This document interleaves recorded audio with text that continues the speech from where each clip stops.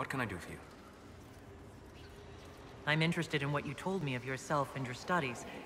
If you have time, I'd like to hear more. You continue to surprise me. All right, let us talk. Preferably somewhere more interesting than this.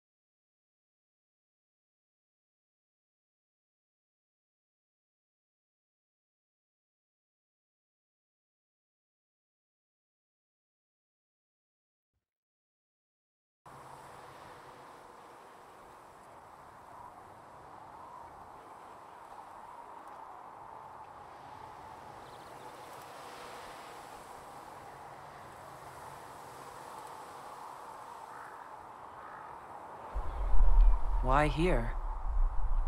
Haven is familiar. It will always be important to you. We talked about that already.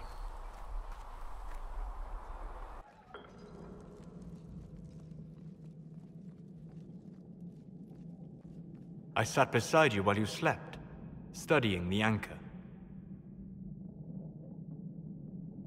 How long can it take to look at a mark on my hand? A magical mark of unknown origin? Tied to a unique breach in the veil? Longer than you might think. I ran every test I could imagine. Searched the Fade, yet found nothing. Cassandra suspected duplicity. She threatened to have me executed as an apostate if I didn't produce results.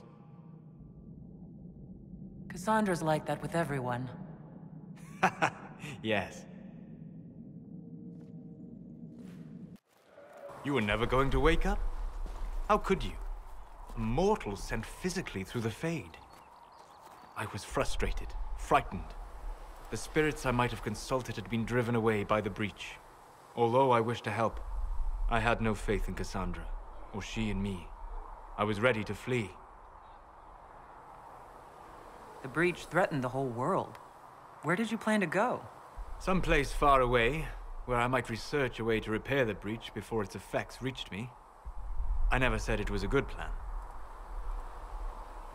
I told myself, one more attempt to seal the rifts. I tried and failed. No ordinary magic would affect them. I watched the rifts expand and grow, resigned myself to flee, and then...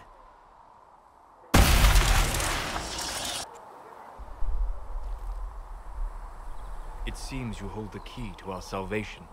You had sealed it with a gesture. And right then, I felt the whole world change. Felt the whole world change? A figure of speech. I'm aware of the metaphor. I'm more interested in felt. You change everything. Sweet talker.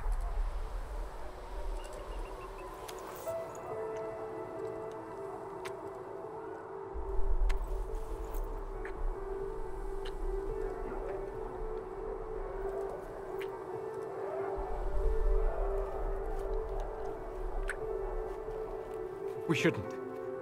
It isn't right. Not even here.